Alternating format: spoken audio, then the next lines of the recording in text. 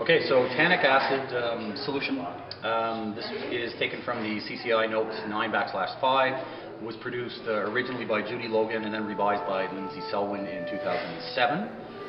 So the first part of this is that tannic acid is a complex organic acid found in most plants. We're going to be utilizing it as a means of neutralizing corrosion products on ferrous-based objects. The thing to remember is that tannic acid of different types is usually identified by the species of plant from which they come.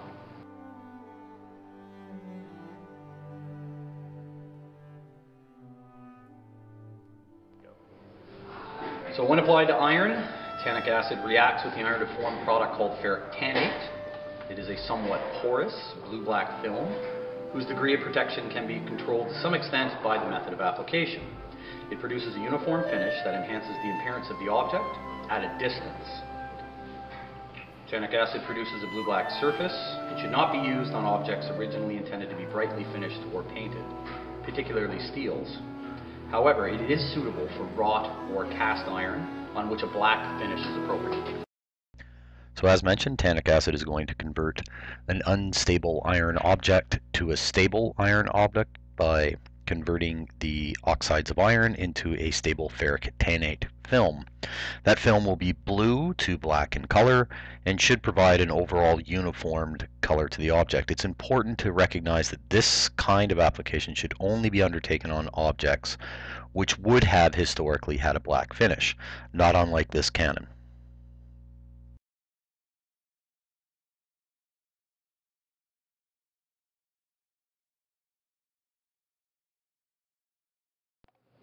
So a recipe for making a 10% solution of tannic acid weight to volume.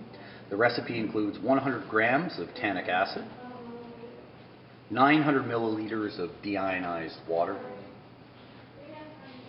50 mils of ethanol, and approximately 2 milliliters of phosphoric acid.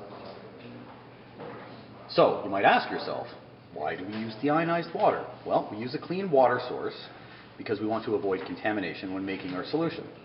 Tap water contains soluble salts, which can act as electrolytes and speed up the corrosion of the metal. This would prove problematic, particularly given we're trying to stabilize the metal. Why would we use alcohol in our solution? Well, ethanol makes water wetter. So if you ask yourself, what the heck does that mean?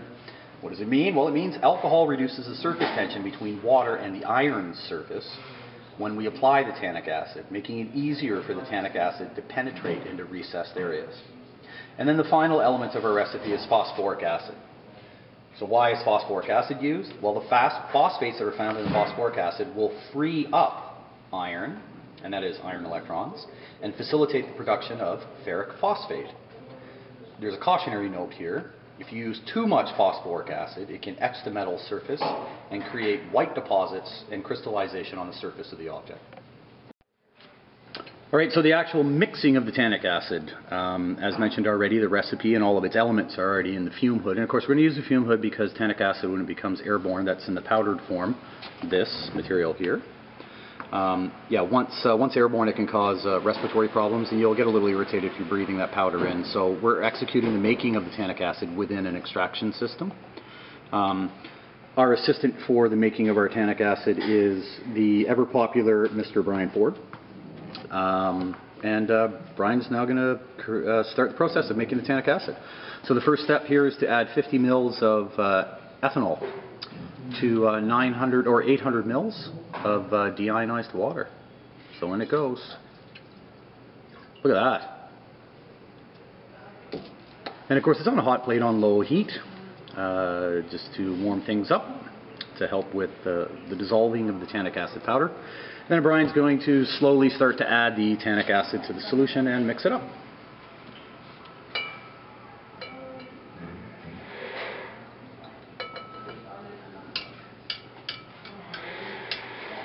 And you notice the cooler the water is, the more the tannic acid sort of congeals and doesn't mix and become quite homogeneous with the solution. It takes a little time, a little bit of agitation and stirring. And that is the complexity of making a tannic acid solution that is 10% weight to volume. And of course it's not a 10% solution. Brian will add all of the solute, which is the tannic acid powder, and when he's completed that, he's then going to add the remainder of the deionized water to have 1 liter of solution, which will be that 10% weight to volume of tannic acid. We'll come back after Brian has completed that. 10% solution, stock of tannic acid, mixed weight to volume, it's all prepped. The next part of this process will be to how to take the 10% solution and create a 2.5% solution with a specific pH between 2.2 and 2.4. Alright, so how to take a 10% solution, weight to volume of tannic acid, and create a 2.5% solution. So here's the stock, 10% solution. And to make a 5% solution, it stands to reason that you'd simply have to add equal parts water to equal parts tannic acid. So in this case, you would take 100 mils of tannic acid in a 10% solution, to which you will add 100 mils of deionized water, and you now have a 5% solution. Now the next stage of the process would be to make a 2.5% solution, which again, we would take the 5% that we've just made, which is 200 mils in volume, and we'll be adding equal parts of water to that to make a 2.5% solution. Real simple math here. So, take your 200 mils of 5%, dump it into your container, add 200 mils of deionized water, and what you now have is a 2.5% solution of tannic acid. Come stop. Right, so the next phase in the process will be to establish a pH of the solution at 2.2 to 2.4. To do that, we'll be using a pH meter, a Fisher Scientific AccuMet. The first stage of this process is to ensure that your pH meter is calibrated. So what we have right now is a 4 buffer solution to which the electrodes of the pH meter have been immersed. We'll turn the machine on, and it should be reading 4, but unfortunately it's reading 3.9. So the next phase of this process would be to calibrate the machine. So we'll do that. So after standardizing the machine, we now have a stable reading of 4 on the pH meter. So the next step is going to be to take a pH reading of our particular solution. So next stage is to hit standby on the pH meter, remove the electrodes from the known solution, take a deionized water, flush the electrodes, give them a good rinse, and then take our 2.5% of tannic acid, immerse the electrodes in the tannic acid solution, hit standby, and see what our pH reading is. We have a reading of 3.09. We're waiting for the machine to indicate that it's stabilized, so it is giving us a reading of 3.9. So the next step is going to be to attempt to drop the pH of the solution between 2.2 and 2.4. How we do that is to add some phosphoric acid. Now what we've done with our phosphoric acid is we won't be adding it in a pure form, because this is a pretty heavy duty concentration of phosphoric acid. So if we were to add this directly to the solution, the pH would drop quite rapidly, and we'd be with a pH that was too intense and too acidic. So we've added water, about 20 mils of water, to which we've added 4 drops of the phosphoric acid, so that's diluted it quite a bit.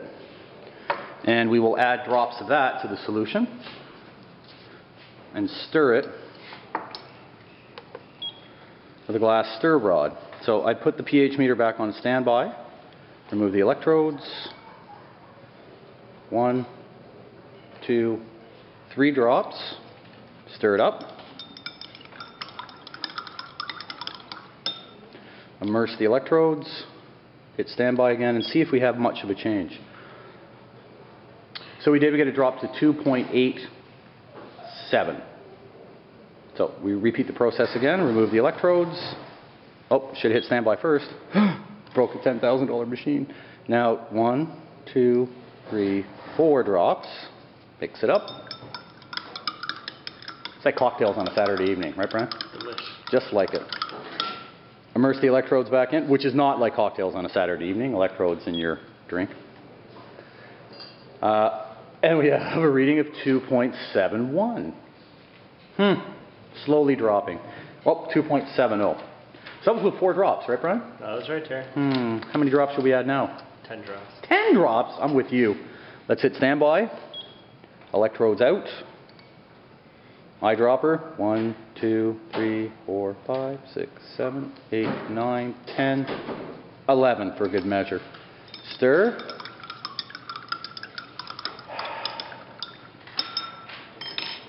Electrodes in. Standby. Mr. Ford, I believe that you are absolutely correct in your assertion that we should use 10 drops. We now have a reading of 2.37, which, if I understand simple math, is between 2.2 and 2.4. Wait, let me, yeah. Wait, yeah, okay. That's good, right there then. All right.